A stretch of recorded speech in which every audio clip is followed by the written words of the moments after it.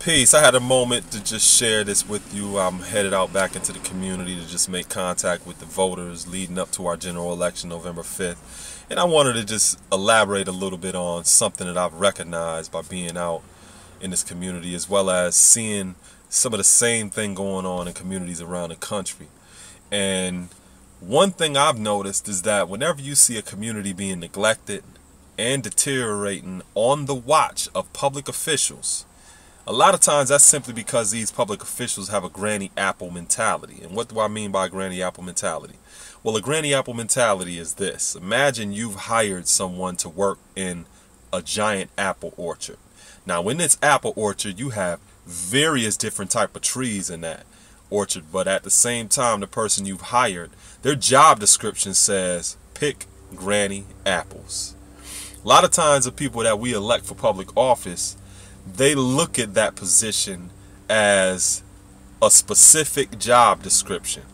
When it comes down to going above and beyond that or doing anything outside of what they're getting paid to do as that elected official, they're not doing it. It's no different than a person being hired to work in an apple orchard and they walk past every other tree. You see concerns over here, you see issues over there, people need guidance over this way, they need direction over there. They will walk past everything just to get to that granny apple tree and pick those apples, and then a lot of the times they're not even competent enough to do that job well. So that's one of the reasons that we often see a lot of our communities deteriorating and neglected, because some public officials simply look at areas of that community like that's not their job. So if it's not their job, it's not their concern. If it's not their concern, they're not getting paid for it. So why should I even be interested in entertaining the people that this problem is affecting? It's the same way with people I've seen out in the community that's running for public office. They may only talk to people they know who are registered voters. They won't waste any time talking to people who are felons, people who may not vote because it's their religious beliefs, people that are children. They can't vote. Sometimes candidates ignore all of them simply because they have this granny apple mentality. If it's not a part of their job description, or if they're not getting something out of it, they're not going to do it. You know? And unfortunately, we've elected people in positions to represent our needs, expecting them to go above and beyond that call of duty to address these issues in a community that are as various and has much a variety as the various different apple trees in an orchard.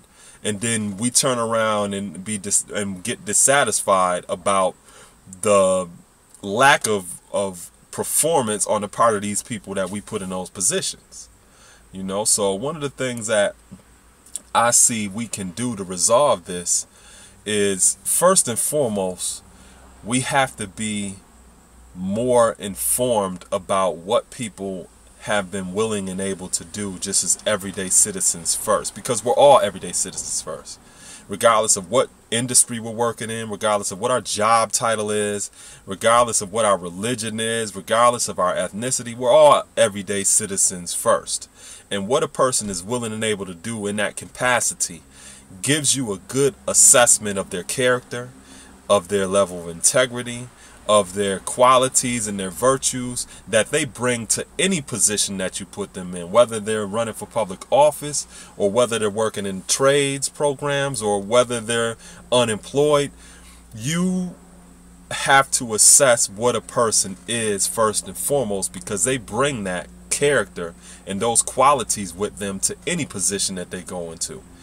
A lot of the things that I've posted on my Facebook page, that I posted on my other social networks, that you see me posting on my YouTube channel, these are things that I've always done in the capacity of an everyday citizen first. Not because I'm getting paid for it, or it's a job that I'm reporting to that some boss is cutting me a check for, or because, you know, I'm affiliated with some club or organization that requires me to do these things. No, this is how I live. You know, so making an assessment of a person of how they live, you know what they're going to bring to a table and what they have the potential and possibility to do, regardless of what position they've in. Those of you who've been following my YouTube channel for years now, all of the things that I've been doing consistently over this period of time, I've worked in various different industries. I've literally had different jobs all throughout the course of this time, but not once have you seen me stray away from the things that I've been consistently doing,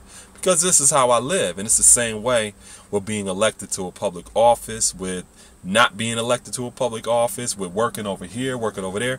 You will always see me doing these things because this is how I live.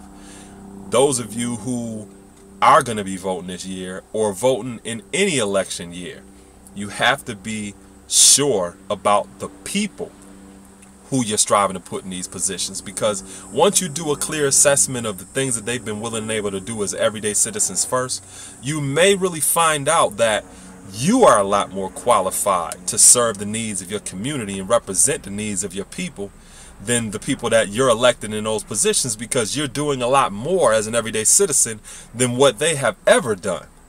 You know, sometimes, like I said, you have people who are only going to do what is a part of their job description. If you're expecting anything above and beyond that, then you're going to be out of luck. You know, they'll tell you, it's not my job, there's nothing I can do about it, I'm sorry, I'm not getting paid for it, or whatever else they'll tell you to let you know that I'm not going to do it. And these are people that we don't need in public office to represent the needs of the people, because this is what we're going to consistently see in our communities. We're going to see these communities being neglected because some people don't work on Sundays. You know, you're going to continue to see the communities deteriorate because the organization or club that they're affiliated with is not getting any type of publicity or notoriety, so they don't want nothing to do with it. You don't need people in positions like that, because things are not going to get done.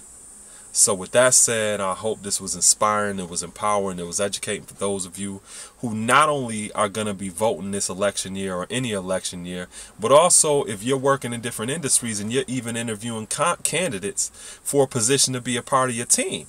You need to know what type of people they are first, not just necessarily what they're able and willing to do within the confines of their limited job description, because when it comes down to it, there's a lot of other things that will get neglected if they're not getting paid for it, if it's not in their job description, if their club or affiliation that they're affiliated with is not getting no publicity and notoriety.